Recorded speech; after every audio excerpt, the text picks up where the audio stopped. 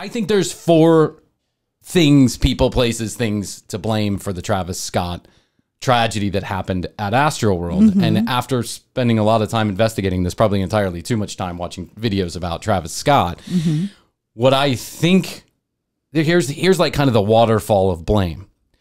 Number 1, the Houston Police and Fire Department, the people who are in charge of security in general, the highest ranking security officers at the festival.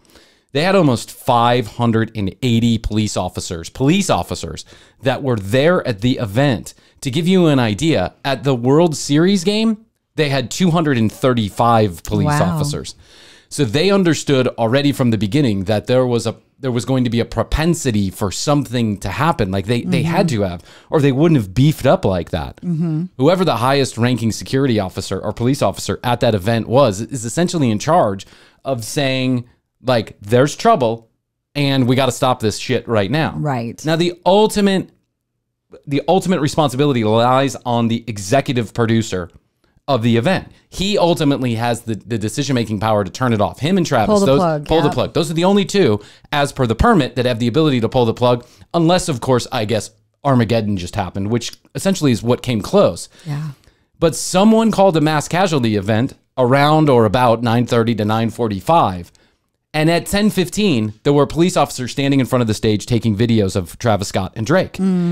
Something was horribly amiss. Yeah, they just weren't paying attention. According to the police department, they had a conversation with the executive producers, Live Nation, or somebody at Live Nation, and said, mass casualty event, we got to stop this. According to them, that's what they've said publicly. But for some reason, that message either never got to Travis Scott, or it may have not even gotten to other police officers, because they seem to be oblivious to the fact that they're in the middle of a mass casualty event. The executive producers and the Houston Police Department, in my opinion, are number 4 on the list of people to blame. Number 2 on the list of people to blame or things to blame is the event planners themselves. They put together the most funky crowd. Yeah, the crowd control part of it was not done correctly. It looks like it essentially looks like 2 E's sitting back to back with each other, and then a row down the middle for, of course, wires and cameramen and stuff like that. Like most events would have, you know, all that electricity running to and from the stage has to be controlled by someone way back there. So they run all these big data wires and power wires and all this other stuff. So that's pretty normal stuff. But then to put these little crooks and crannies all over the place, where people can essentially get stuck in a corner up against a barricade that they cannot themselves hoist themselves over. Right, they can't just like go over, get out of the crowd, go to the side. They're stuck. Exactly. So when the crowd starts moving toward Travis at the front of the stage, they get stuck in these weird positions, and there's no release valve. There's no exit. There's no release valve for this. This was a recipe for disaster from the beginning. Additionally, the Astroworld itself, the place where they held the event, has said themselves, the actual location has said, we had the ability for up to 200,000 people to be in this general area. That was our capacity. When you're an organizer of an event like that and you're only selling 50,000 tickets, right? The indication is that everything's cool. But when you look at the videos of this particular event, there's no doubt in my mind, and I think a lot of other people's minds who have experience with this, that's a lot more than 50,000 people that are in that crowd. There were way too many people in that area. That front area where all of a sudden you're backed up to the stage and you can't go anywhere. Or a barricade or whatever. Yes. Yeah, you're exactly right.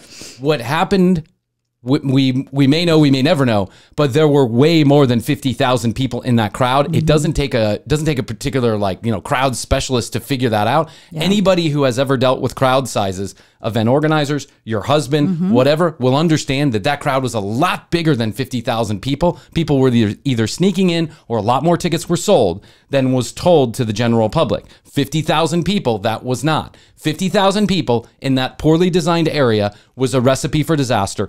If the next thing, in my opinion, number 2 to blame, is the crowd itself. When you go to a concert, you have a general responsibility, in my opinion, and I think everybody I've ever been to a concert with would agree with this. Krissy and I have been to hundreds and hundreds of concerts collectively. Yeah, we have. And we have seen lots of shitty situations. Sometimes concerts go well. Sometimes they go sideways. Sometimes the crowd is cool. Sometimes it's just not. It's like a dick crowd, right? The energy is bad. And I have to say, though, just in my opinion, that the crowd, the type of crowd is also feeding off what the entertainers are saying and what the entertainers are feeding them. And if they're encouraging people like, let's go wild, let's crazy, fuck the police, fuck this, what, you know, they're going to act that way. I mean, that's that Lollapalooza thing that was on Hulu, too, that we talked about episodes ago, and how people just went crazy, started fires. You mean Woodstock 99. I'm sorry, the Woodstock 99, yeah. When you go to a concert, and I agree with this, I think that Travis himself has set the mood. From early days, the guy set the mood. That if you weren't moving and breaking things, essentially, then you, in his eyes, you weren't a part of his crowd. Right. And he wanted to encourage everybody from the front to the back to get crazy and quote unquote rage, which we all, listen, I might be a little bit older than most of the people who attended Astroworld, but I know what that means. Yeah. I've literally been to a rage show, a Rage Against the Machine show. Yeah. Yeah. And the responsibility lies on everybody else and you to take care of the people around you. If somebody falls out, you pick them the fuck up. Help them. Yes. Help them. You pick them the fuck up. Pay attention. Pay attention. Be situationally aware. If things are getting too hairy, move somewhere else. If you can't move for somewhere else, stay calm and tell the people around you, like, be that guy. If everybody else is panicking and you stay calm, people are going to look to you. They're going to go, that guy's calm. He must know what's going on. He understands something. Guys, people are in trouble here. Everybody calm down and let's figure out how to make room for each other. Let's pick this girl up. Stop stepping on this young child. You have to help each other. This lesson will be learned the hard way, and it's really sad. But through many years of experience, I know this. You don't ignore someone who's in trouble at a concert or any event where there's a lot of people. You help, you make sure you're safe yourself, you help, and you don't panic or lead to additional drama. In my opinion, a small group of extraordinarily selfish assholes decided that the most important thing for them that night was getting as close to Travis Scott as possible, and they caused everybody else to panic. Yeah, and that is a panic mentality too. It's groupthink. It is once you feel that. And I've been rarely, but I have been in those situations before. One was at a sporting event to where you all of a sudden you're panicking. You're like, there's a crowd behind me. Yeah, that's going to come and crush over me if I don't move. And if I didn't have a place to move, you would have been crushed yourself. This is how it works. Is that groupthink mentality? It's basically that energy that we have in our bodies moves from person to person. The mob mentality, same thing with January 6th, in a way. In a way, yeah. But that was kind of, I think there was some pre-planning that went on there, but a lot of people were just there and got caught up in what was going on. But once one person starts panicking or once one asshole starts pushing, other assholes start pushing. Yeah. And then the people who are innocent bystanders in this, they get caught up in the groupthink mentality. And once panic sets in, everyone is fucked because now everyone's freaking out and there's no level head like Travis Scott or an event producer or many security guards or police officers. And I'm not saying that every police officer is complicit in this. I want to be clear about this. I actually think that the paramedics, a lot of the security officers, and probably a lot of the police officers did the best they could under the circumstances. They did not have enough medics. They didn't. I've heard from many people that said, I mean, they just didn't have enough people to help with the medical. They never expected this kind of drama, and I'm sure that will go into future event planning. Like they will say to themselves, like, we need more medics just in case.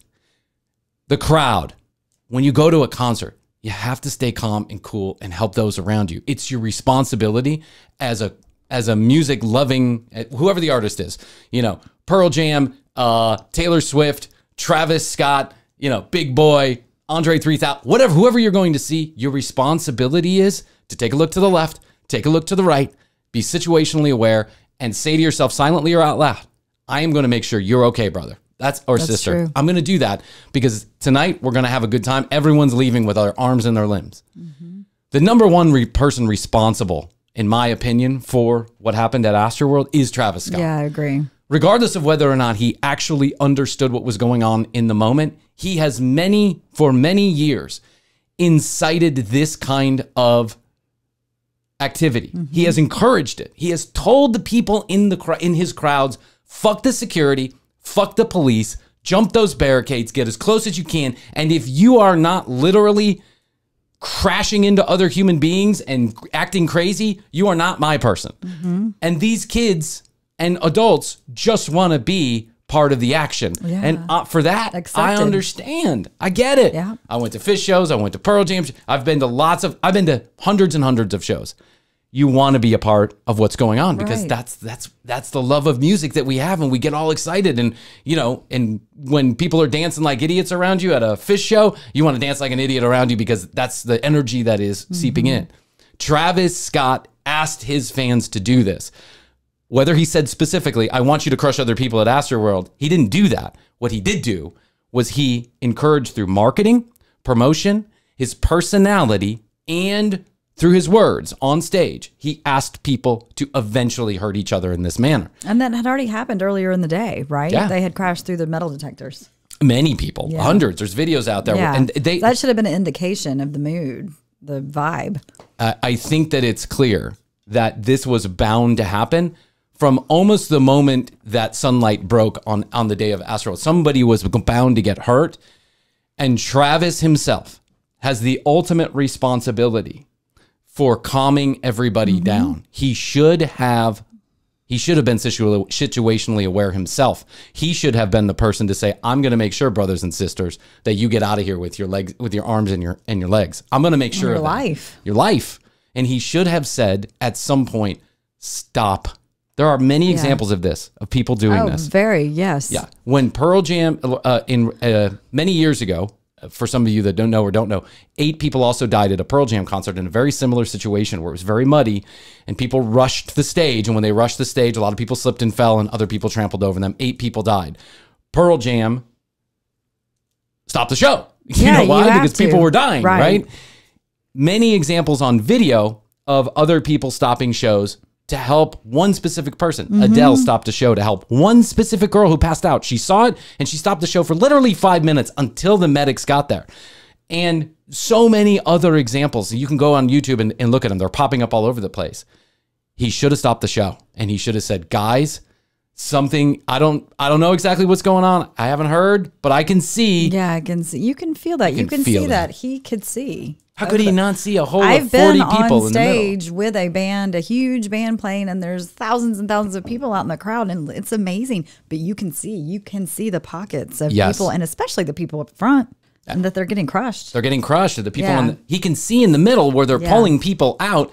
He literally is looking at a dead body as they're raising it, right? And as they're pushing it around, guys, if Travis Scott didn't understand that something was wrong in the crowd, then maybe Travis Scott doesn't need to perform live without the aid of someone else there to tell him exactly what's going on in the crowd at every minute. Because it is make studio music and we'll listen to that. Yeah. I mean, I think there's going to be a big backlash though. I think Travis may not play live for a very long time if he ever does it all to that kind of crowd again. And I think it's going to be hard for him to prove that he didn't incite this or didn't have a responsibility. I don't know Travis Scott. I don't know him well. I'm sure he's not a person who he's not a murderer. You know, he doesn't want to kill people. But it doesn't matter. Especially not his fans. Yeah, especially not his fans. But it doesn't matter. Yeah. Because for years you've been telling people to hurt each other, and they finally did. And so, when you go to a concert, mind your brother and sister. If they don't make it out in one piece, essentially, you have bruised yourself, right? That's the way it goes. Take that lesson to so many concerts moving forward in the future. And number 2, the artist has a responsibility to understand what's going on at all times. Just be situationally aware and help if they can. If they can stop the show and help, he should have stopped the show and helped. Not for 30 seconds while playing creepy music under it. He should have stopped the show and he should have said, we're going to do this a different day when everybody can chill out. That's it. And to all you selfish assholes out there who just decided to step on people's faces and heads so that you could get your phone a little bit closer to Travis Scott, fuck you. That's a really shitty thing to do, and you will live with that for the rest of your life. Whether you're worried about it today, whether it's on your conscience now, someday you're going to wake up when you have your own children or when you have people that you give a shit about, you're going to wake up and you're going to go, that was the worst thing that I've ever done in my entire life, was purposefully step on another human being so I could get my camera a little closer to Travis Scott. That's why they have the big video boards up. Commercial break in the studio.